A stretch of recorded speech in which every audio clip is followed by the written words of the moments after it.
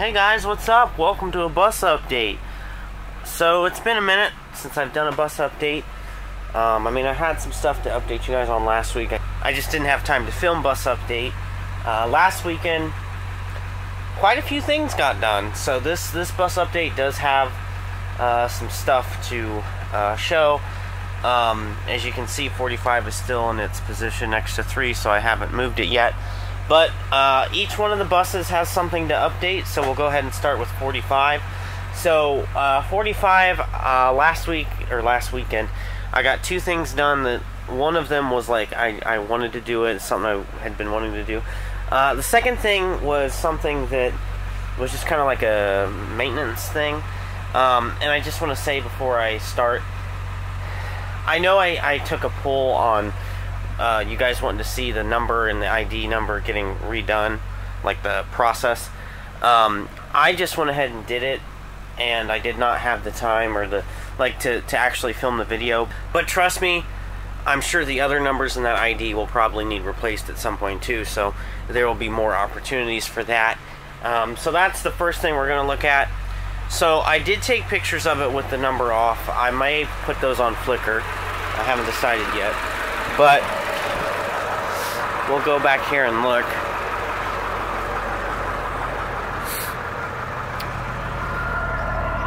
Does it look any different to you guys at all?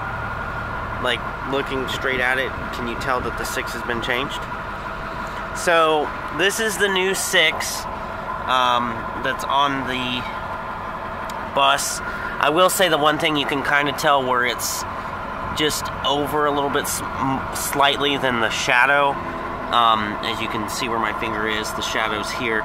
So it is a little bit further away from the 8, but it's still at the same height level, and it's not like it's that big of a difference. So it looks good. I think it worked really well, and I'm glad I was able to get this font for it. So I'm sure eventually that these other numbers, being, almost 28 years old and all, will probably need replaced. Right now they all look good, but it's something that I'm sure in the future may be something I need to do. So I'm sure there will be more instances to do that. Going up to the front, you'll see the next thing I did. I redid the ID tag and put the number on there. The only thing, and I'll show you a little bit more here in a second, but the only thing that's kind of I'm not happy with that is that I did kind of put the ID on there a little. It's just slightly crooked, so that kind of sucks, but it's on there. See, let me get out of this real quick. There was a way I had wanted to do this. So basically what I did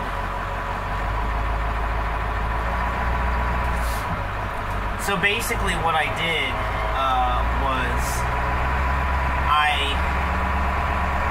painted over the ID tag because I cannot find that material nor size of ID tag. Because if I was to get like a new up-to-date ID tag, it would be a lot smaller than that particular ID tag. So I figured I would tape it off and paint it white, because back in the day that's how ID tags were. It was just a white rectangle that was painted onto the bumper, and most of the time they would even paint the ID number on there before vinyl. So that's what I did. I bought that vinyl back in January, but I just now was able to paint the bumper and everything. So what happened was I painted the bumper and then, or the ID tag, and then I figured I probably should put a coat or two of clear on that, so that way the paint does not chip off with the ID number on it. Well, what ended up happening was it was suggested to me to put the ID number on there before the clear, which seals that in, which isn't a bad idea. But just with all that white paint, and because it was taped off, you know, so with all that white paint on it and the paper that was protecting the rest of the bus from getting painted, I wasn't really able to. I thought I had it centered, but apparently not. So let me go ahead and activate the warning lights here so you guys can see it in its glory. But yeah, so like I said, it's a little crooked, but it could be worse. So there it is. And it pretty much looks like what it would have looked like when it was in service, but you can tell from standing here that that number is crooked.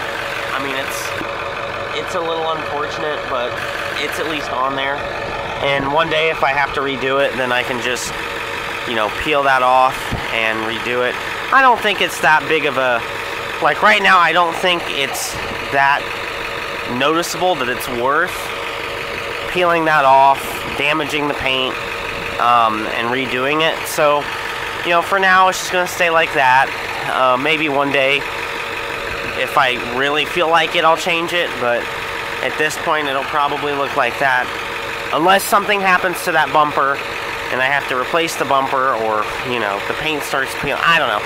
But for now, that's what it's going to look like. And I don't think it's too horrible. But, yeah. So I'm pretty happy with that.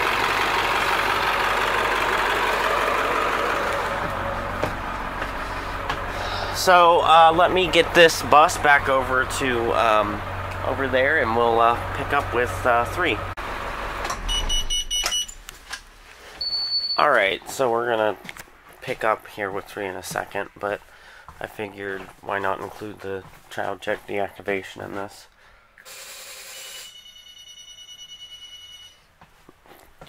Alright, so 3 also got something added onto it. And I mean, it's nothing major. It's just a small little something I did because I, you know, wanted to do it. So as you guys know, I put vinyl numbers on the inside of 45, basically marking the bulkheads. Well, I at one time had 1863 on there, in this corner right here for the SBH ID, you know, that right there.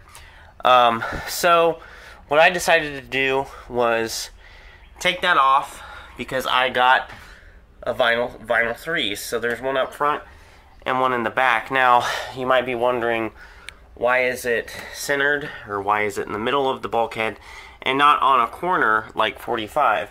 Well, 45 has the little door that opens up.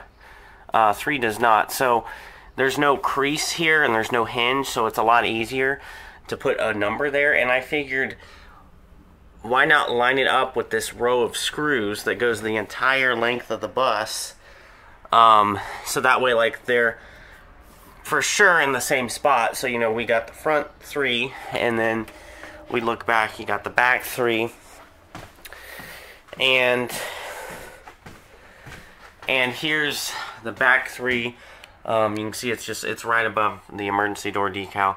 So I mean, it's nothing big. It's just something I did, and you know, something for bus update. So yeah, I mean, I like the way it looks. I think it looks good. So that's 3's episode or time on bus update. Whoops. Moving on to 66. Here's the update.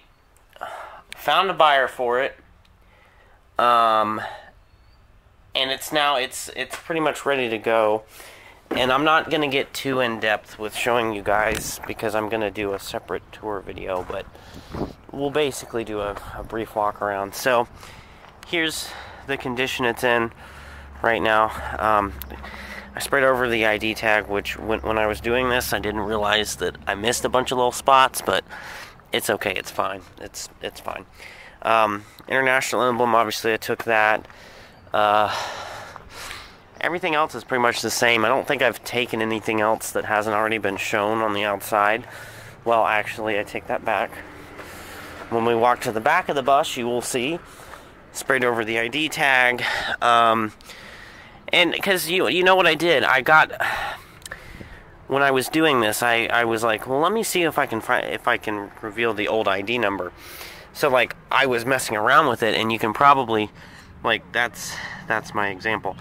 You know, you can see where I like cut the ID tag up. So I decided just to go ahead and cover it.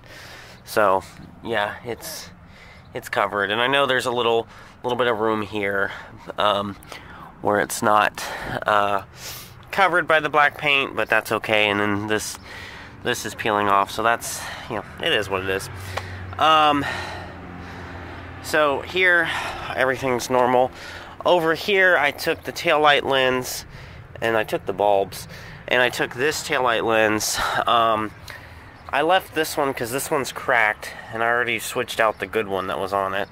This lens here I was gonna take, but it is also cracked from when the kids threw rocks at the back of this, so it wasn't worth taking. I didn't spray over Stop State Law because I didn't see a point. So nothing's really changed on the back here. Going up here, I did spray over where I put Laidlaw Transit, just because, you know, I didn't really want that showing, especially if it's gonna go elsewhere. And I know to you guys it's probably like, why does it matter? You know, that Laidlaw doesn't exist anymore. But I don't know, I just wanted to spray it over, so it got sprayed over.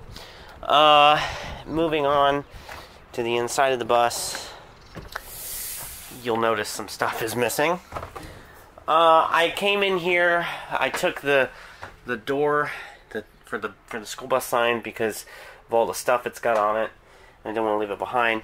I took the panel that had the asset number, so that means the panel that was here had to come off.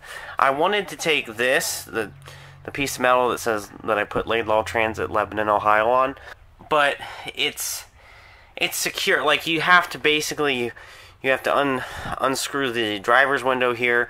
You have to do a lot of unscrewing, and there's really no guarantee that this whole big piece would come out. Like, it'll move. So I'm sure if the screws came out, like, it would probably, you could probably get it out if you tried hard enough, but I decided just to let that go. I went ahead and took the switches because they can be reused on other buses, like 50. I was going to take the gauge cluster, but I decided not to because I've already got 2 gauge cluster. Or do I have 2? I thought I had 2. Maybe I have 1. I don't know. I already have at least 1 gauge cluster, maybe 2 over there. So I didn't really see the point at this point in taking it. So I just decided to leave it. Let's see. I don't think I took anything else. I put scrap stuff is in here now. This is the little plastic thing for where the panel used to go. I took the switch part that went here, that had like the dome light switch and everything. So that's on 3 now. As you can see, there's just boxes with some scrap parts, stuff that I don't really need in here. And then back here, there's some more stuff that isn't really any good to me. There's the radio from this bus. I wanted to take the little connector that goes from the door to there, but I forgot to get the proper tools to take those off. So I don't know. I mean, there's still time. I could still take it, but I haven't decided. So that's pretty much it in here. Like I said, I will do a final tour video before the bus actually leaves. So be looking for that. But this is where we're at. This is 66's shape.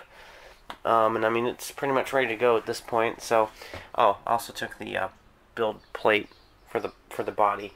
I didn't take this because that's got all kinds of information on it, and I left that. But that just, I mean, it's not like that has the VIN on it, so I went ahead and took it. The VIN's there, and then this has the VIN and all kinds of stuff on it, so I left that. I took the SBH ID sticker off because it doesn't need that anymore. And everything else is pretty much what you see, so we'll take a longer look at it in the final tour video that I do before the bus leaves. So, yeah, I mean, that's pretty much it for bus update. I know it's been a minute since I filmed a bus update, so yeah, with that being said, thank you guys for watching. I hope you enjoyed this video, and yeah, more videos are on the way, so just hang with me. School year's almost over, and once I've got more free time, we will have, my hope is, more uploads. So yeah, anyways, that's pretty much it. So yeah.